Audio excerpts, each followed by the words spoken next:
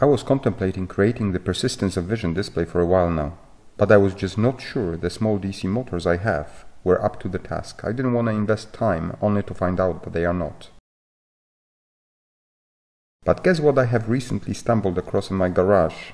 This old fan might be perfect for the project like this. Let's give it a try.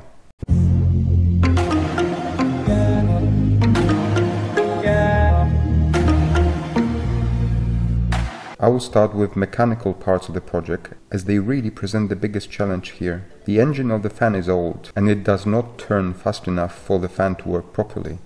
I just hope it is still fast enough for what we are trying to do here. The next step is to create custom fan wing with built-in LED microcontroller and power supply. I created the design of the fan wing in Tinkercad. You can see the compartments for all needed components, as well as the slot through which LEDs would be visible. The project can be saved to a file and sent to the 3D printer.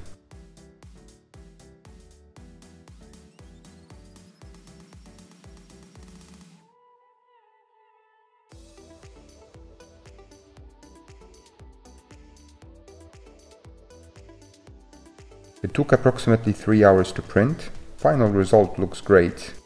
Let's test if it would fit on the mounting rod and into the fan cage. Fits perfectly. I designed one extra part. It is a magnet holder that will be mounted to the fan cage. This magnet is going to interact with Hall sensor that will be placed on top of the fan wing. I would fix it to the fan cage with hot glue.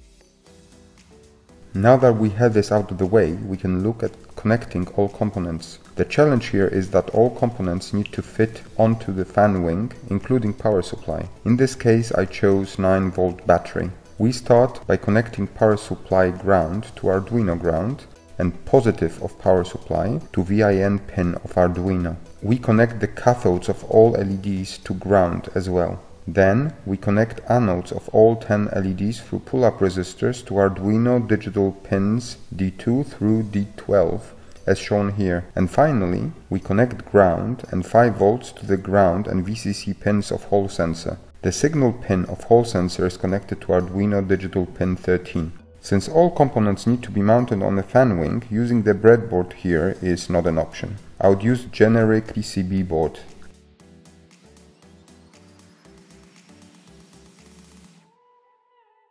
I had a plan to show you the whole process of creating that PCB, but my soldering skills are not really something I should be showing off, so I would show you just the final result.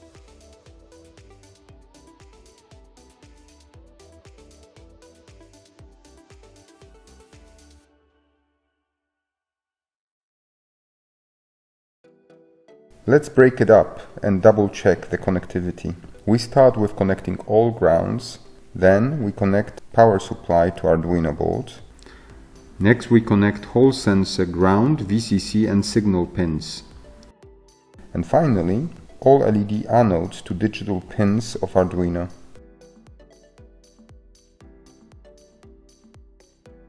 Before we continue, it is worth checking if all LEDs work. I wrote a sample program to do a quick test. Everything is fine, and we may continue. It's time to mount all tech components on the fan wing. For starters, we connect PCB with microcontroller to Hall sensor. And then mount both on the fan wing. Then we take 9-volt battery and we also attach it with double-sided tape.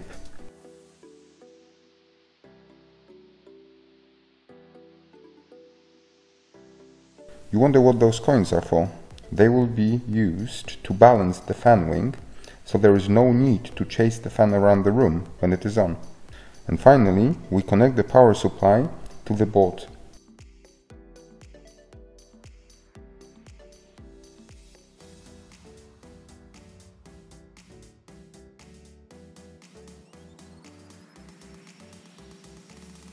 When I reset the Arduino board, you see that there is already some sketch loaded that controls LEDs. It will be used to explain the concept of POV display later on. In one of my recent videos, I have been controlling 8x8 LED matrix with multiplexing. Here is the way I was able to display a sample clip art. You can see that I needed 16 Arduino pins to control 8 rows and 8 columns. In a sense, POV display is very similar to multiplexing. Actually, it is even slightly simpler. Here we need only as many pins as we have LEDs. We do not need pins to control the columns. We change the column by executing 1 millisecond delay. In that time the fan wing would move the notch, and when we light up next column of the clip art, it will show in a different position. So controlling the sequence of LEDs to lit is easy. But how can we ensure they are going to be lit in the place we want them to, so the picture is stable? This is the task for a Hall sensor. We place it on the top of the fan wing. We already fixed a magnet in the fan cage. Only when Hall sensor detects magnetic field, the sequence starts, and it always starts in exactly the same place. So that's the theory. Let's see if our device would work like this. You can see that each time the Hall sensor comes in contact with the magnet, the LEDs start flickering. When you spin the wing, you begin to see that this is not random and that there is some pattern emerging. We can finally look at the code. As always, we have to declare the pins that are used and specify their type. So 10 LEDs are output ones and Hall sensor is an input one. So let's go straight to displaying our cat clip art. Here is the table representing that pixel art. I created a light column function that reads 10, 0 or 1 values and sends high signal to the corresponding LED pin when the argument value is 1 and sends low signal when argument value is 0. In main loop we first check if the Hall sensor detects magnetic field. It does when the low signal is read off the sensor. In this case we go through the for loop that reads cut table column by column and executing light function for each column.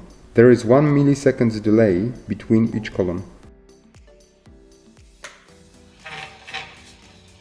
In the video footage, you see the flickering as the camera shutter is not as easily fooled as your eye, but you don't have that when you observe it with your own eyes.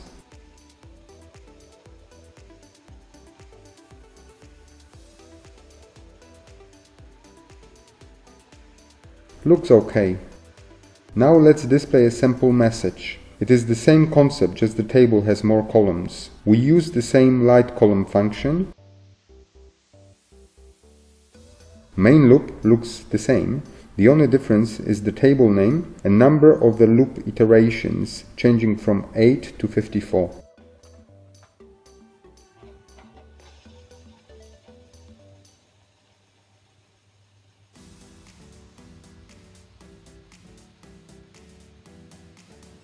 You can see that the text expands until the rotation speed stabilizes and the display stabilizes with it.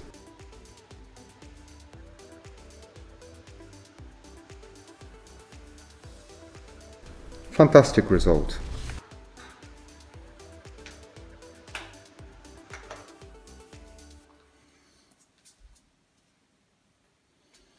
And finally, I will show you my attempt to create simple animation.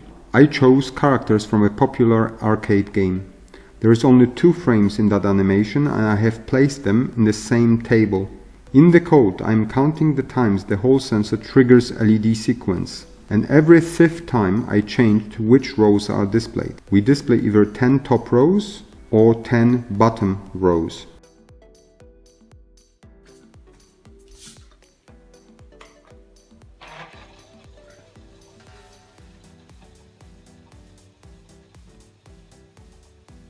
In real life the result looks great, but flickering of video footage kills the final effect and it does not look great.